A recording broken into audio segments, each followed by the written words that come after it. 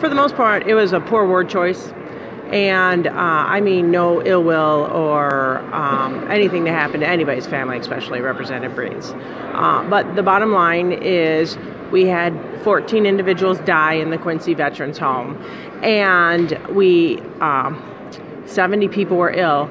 And what was described was exactly what happened to our veterans. I do apologize for my poor word choice and for the personal way that the statement came across. It was not personal, and it was not meant any ill will to anybody at all.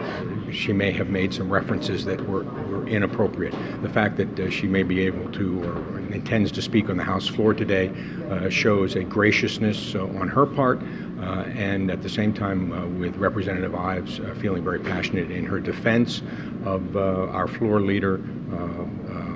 She was very strong in her defense of the floor leader. I don't think that the comments were intended as harshly as they came out, but they did come out that way. So my compliments to the legislator for her willingness to apologize. And then the direct response to the GOP chair, Tim Schneider, calling for you. The person who should resign is Director Shaw.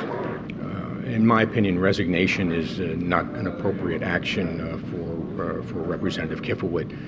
Again, she spoke passionately.